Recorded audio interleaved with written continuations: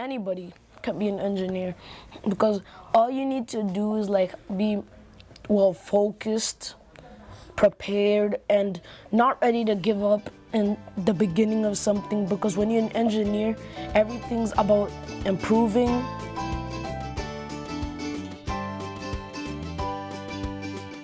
It could change your perspective. All right, 5th grade, welcome to the lesson 1, day 1 of Despina Makes a Splash, an ocean engineering story. I think EiE works really well because every child in the story has some type of a diverse background, whether it's a Native American from the Pacific Northwest or this girl Despina in our story from Greece who's disabled. The stories are so well written and so well illustrated that the kids can really be immersed in the character. They see themselves in the character, and then when the character is faced with a problem, they want to solve the problem for the benefit of this character. So it doesn't take much to get the kids engaged, and now they want to solve a problem, and they'll do almost anything to do that. So at this point, you need to assemble your submersible based on your design with an elastic and a magnet, and then we'll test it at this station up here, okay? Despina helped me be like more ferocious and like confident to engineer more, so then I could build my own creations. We did it. All right, so it's buoyant. We're children and we get to experience different things. We're not like babies, we're just like adults, but smaller.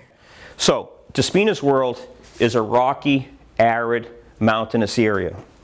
Let's contrast that to where a lot of your family's from, Dominican Republic and Puerto Rico. Do you notice any similarities between Despina's world and your world?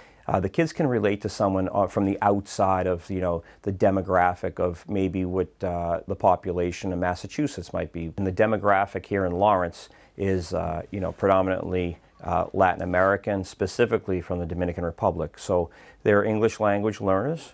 But EiE lends itself to a diverse range of populations, demographic.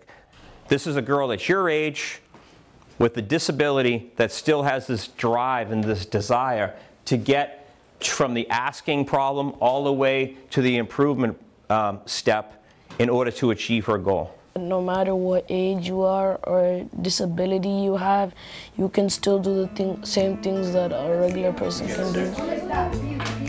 My favorite part was when I failed, because when you fail, you can see where you went wrong. Being an engineer, you need to stop, look at what you're doing, and then see what you're doing wrong and learn from your mistakes.